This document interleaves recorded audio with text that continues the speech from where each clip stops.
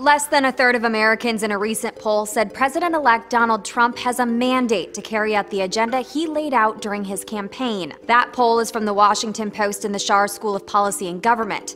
Instead, 59% of those surveyed said Trump should compromise with Democrats on parts of his policy agenda that they strongly oppose. Since he was elected president November 8th, Trump has walked back a few campaign promises. Let's start with Obamacare. It is a disastrous plan, and it has to be repealed and replaced. Trump told the Wall Street Journal he was considering keeping parts of the Affordable Care Act after meeting with President Barack Obama on Thursday. And while Trump still plans to build a wall along the U.S.-Mexican border, during an interview with 60 Minutes, he said a fence might be more appropriate in certain areas. And despite at first saying all undocumented immigrants needed to be deported, Trump says he's first focusing on deporting ones with criminal records. Although 29% of Americans polled saying Trump has a mandate to carry out his agenda is a pretty low stat, the Washington Post pointed out confidence in other presidents' agendas have never been super high. When Obama was first elected in 2008, 50% of Americans polled said he had the authority.